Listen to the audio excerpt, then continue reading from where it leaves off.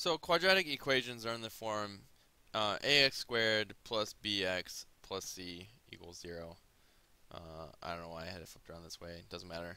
Um, so when a is 1, in other words, it's just x squared plus something, x plus something, typically it can be pretty easy to factor. And you want to factor a quadratic equation. Well, one way to solve it is to factor it, because then it gets pretty easy to solve. So when a is 1, it's usually fairly easy to factor. So you're just looking for, so it's going to be um, x plus or minus something times x plus or minus something. And those somethings are, you want numbers that will add up to 5 and multiply to 6. So you could look at the factors of 6. 2 times 3 is 6. 1 times 6 is 6, but that's not going to do anything for us. Um, so, yeah. So you want, okay, so the factors, two factors that will multiply to equal 6 are 2 and 3, and then they also add to 5, right? So we're good to go. X plus 2, x plus 3. We're done, right? So it's pretty straightforward when a is 1. But what if you have something like this? 10x squared plus 11x minus 6 equals 0.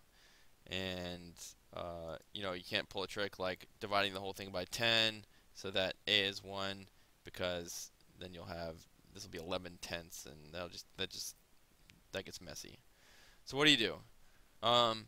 It's not so bad. It just involves a few more steps than this case here. So first thing you do is multiply a and c.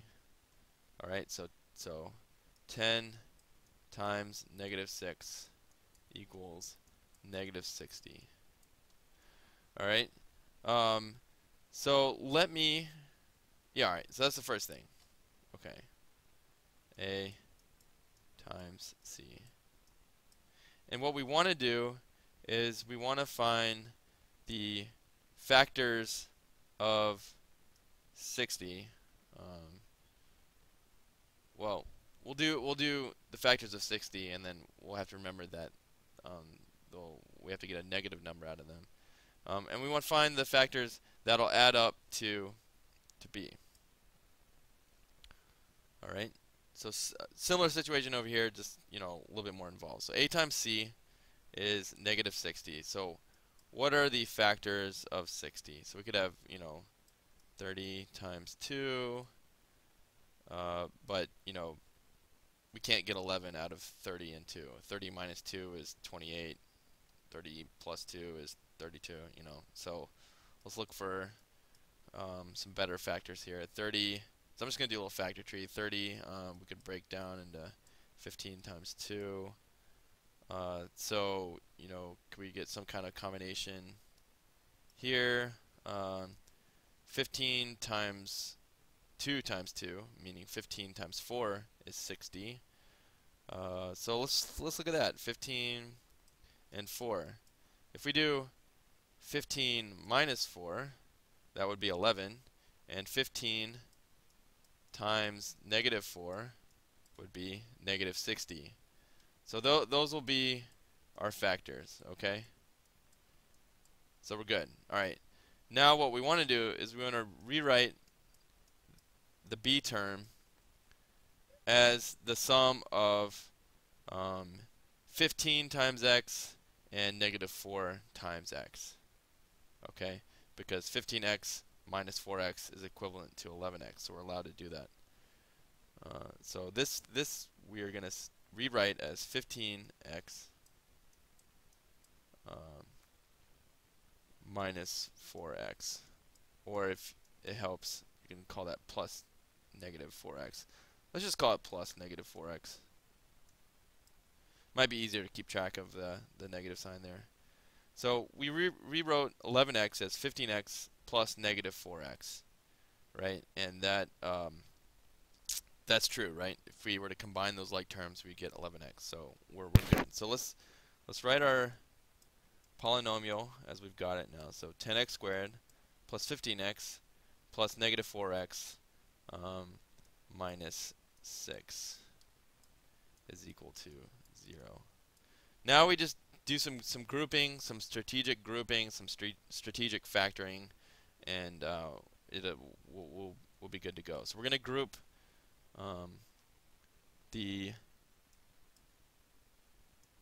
two, and we're going to group. All right, I need more room.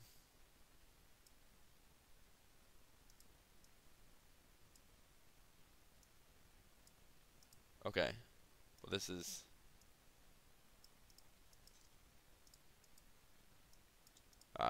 sorry. Okay, and we're going to group these two first. Okay, pay attention to your signs. Don't lose track of them. And if it helps, say plus negative instead of minus. Okay, so this is all true, right? We just grouped these four terms. So what we can do is now we want to pull a factor out of each one of these. So for example, we can pull a 5x out of this binomial, right? Each of these terms shares a factor of 5x. 5x. So 5x times what is equal to 10x squared? So 5x times 2x will equal 10x squared. So this becomes 2x, and this becomes 3. 5x times 3 is 15x. So we factored out a 5x from this binomial. Okay, plus, so let's do the same thing with this one. So what we have got here is each of these terms shares a negative 2.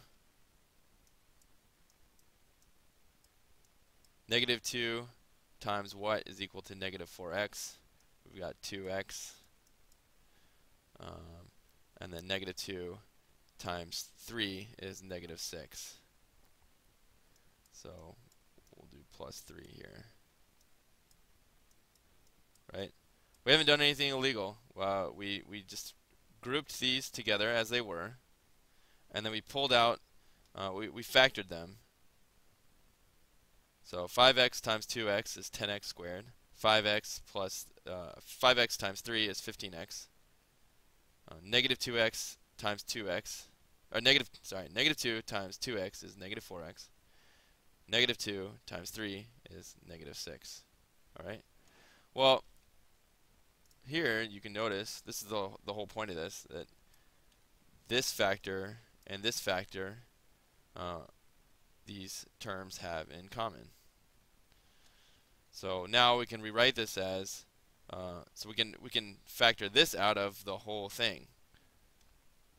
So we've got 2x plus 3 times, now what's left is a 5x and a minus 2. 5x minus 2. In other words, if I were now to FOIL this, I'll get 2x times 5x is 10x squared. 2x times minus 2 is negative 4. 3 times 5x is 15x. 3 times negative 2 is negative 6. Right? So each one of those is equal. So this factor times this factor is equal to 0. Now you can go on to solve 2x plus 3 equals 0, or 5x minus 2 equals 0, etc. And just solve for x in each case. Right? This is the main piece, factoring that. So that's the process. Multiply a by c. Find the factors of c that'll add up to b. Rewrite b as one of those factors times x plus the other factor times x. Group the left two, and then the right two. Factor each one, and then factor again based on the common factor there, and you're done.